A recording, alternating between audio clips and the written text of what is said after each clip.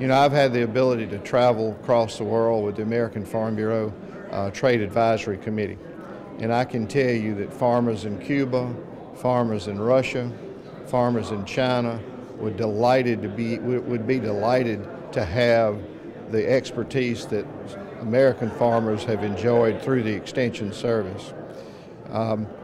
We're also starting to partner at the local level with Extension with a number of different events to help spread the word about Farm Bureau membership. It's amazing how many farmers don't understand what Farm Bureau does for them. Last night, President Jim Clements gave the keynote address during your dinner. Any takeaways from the remarks?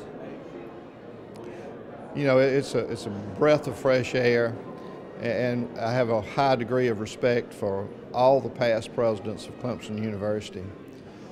But as a 1971 graduate, I saw a leaning toward becoming a humanities university.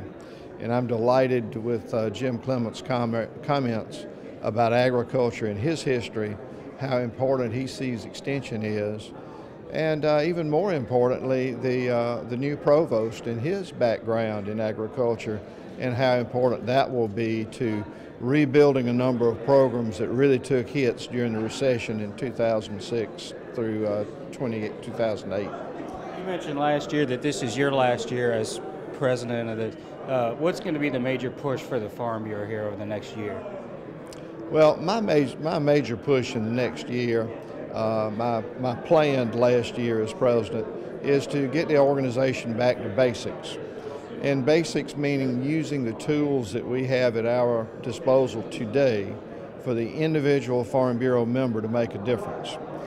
That's where our strength is being able to call out the troops, to be able to make an impression on members of the General Assembly, but we've got to reach out to a greater extent. We've got to make an impression on local county councils, we've got to make an impression with students in the classroom, and we've got to make impressions through more traditional media like newspapers and opinion editorial pieces. I appreciate it. We'll let you get back to work. Thank you.